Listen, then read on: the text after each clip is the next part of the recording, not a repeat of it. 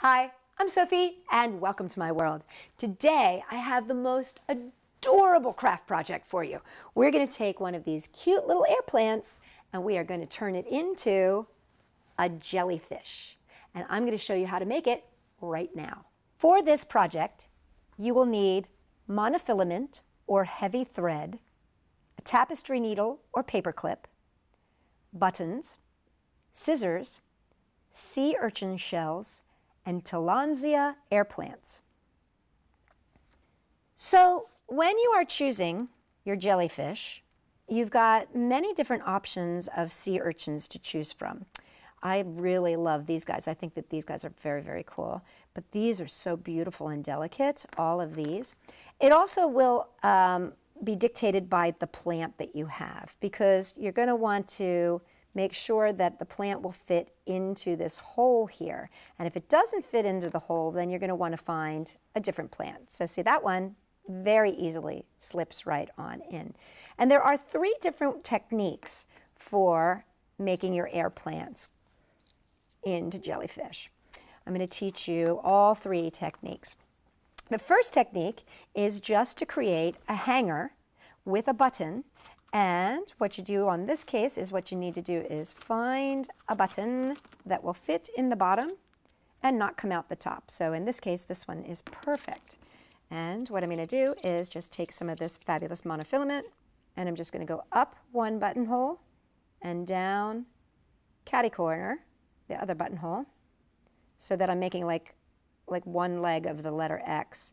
And then I'm just going to tie this off. And then if I need to, I can feed this through with the needle. Now, why you might need the needle is if you don't have a hole here. Sometimes you'll end up with a sea urchin and he doesn't have a very big hole up here. And so you might need to use your needle to open it up like that. So I'm going to just take this, pull it through, loop this over at the top here, tie this off just by making a loop and tying it around. That's to hang it. The button is going to hold the jellyfish up. And because this air plant fits in so nicely, all I have to do is kind of stuff the air plant up in there and I've got my jellyfish. So that's number 1. That's the easiest way to do this. The second way to do this is to actually take your string and tie it around the air plant itself. So you just take your string or your monofilament and just wrap it around these little fronds that are coming out of the foot. This is called the foot, and the foot is where the roots are located. So I've just like threaded that underneath those little fronds there. And I'm just going to tie a knot around the plant. And then I can feed it up through my sea urchin. Just take that like that and pull it up and through like that. This is also really great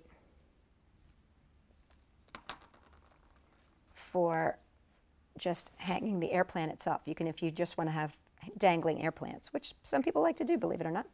So then the other thing that I wanted to teach you is how you can use the button and the air plant. So the first thing you do is you, like I just did, you wrap it around the fronds there, and then you take a button. Now this is a great one to use as an example because we've got such a big opening. And the thing about it is, if I put my air plant in here and push it all the way up to the top, it doesn't have very big tendrils. So what I'm going to do is I'm actually going to use the button as the stopper, and I'm going to have the plant hanging down lower.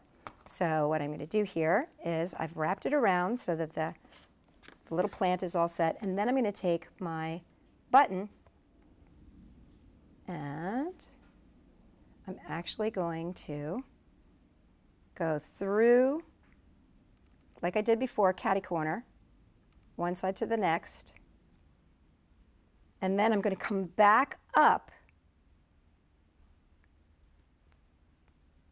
from the other side. And I'm going to use this to adjust how tall I want to make this. So we're just going to pull that up just a little bit. Then we're going to feed this button in. I'm going to pull it up, make sure that it's where we want it. Yeah, that's a lot better. So now what I'm going to do is pull this out. This is where I want my button to be. So I'm going to pull this out, whole thing, and tie the button off now, like I did before. Just feed that through there. Take your button up through the center. There we go. There we go. And now you got the perfect hanging jelly. So the greatest thing about this craft is that your jellies will be as unique as the sea urchins and the air plants themselves. Aren't they amazing?